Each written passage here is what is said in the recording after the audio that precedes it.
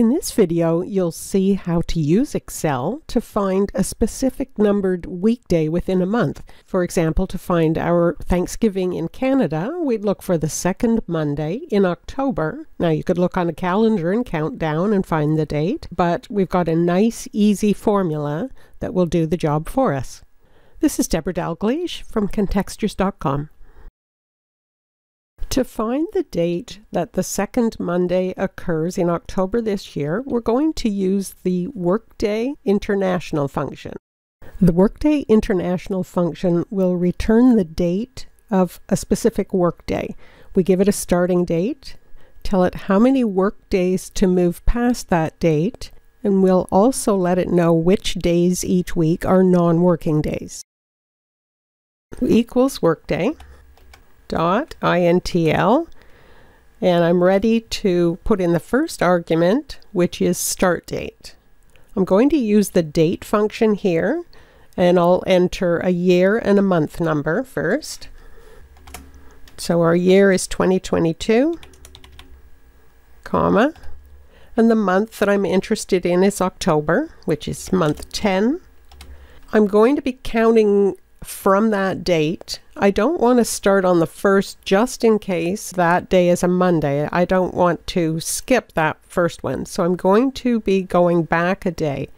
To do that, instead of typing 1 here, I'll type a 0.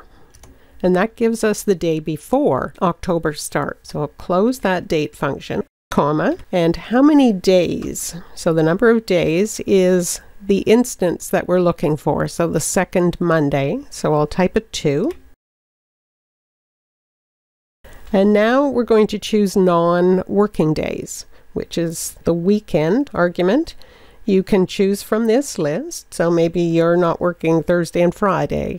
But for this formula, we want to tell Excel that the only day we're working each week is a Monday.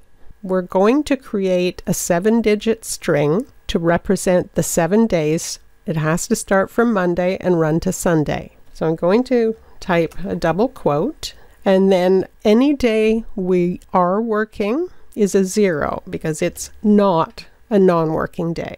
For the rest of the days, we're going to type a 1, which means yes, this is a non-working day. So we need now 6 ones for Tuesday, Wednesday, Thursday, Friday, Saturday, and Sunday. End with a double quote, bracket, and press enter. And here is October 10th, 2022. And here's how the Workday International formula got that result. We're going to start on Friday, the 30th of September, go 2 working days. So the first day we're working is Monday the 3rd, and the second day is Monday the 10th. All of the other days are ignored because they're non-working.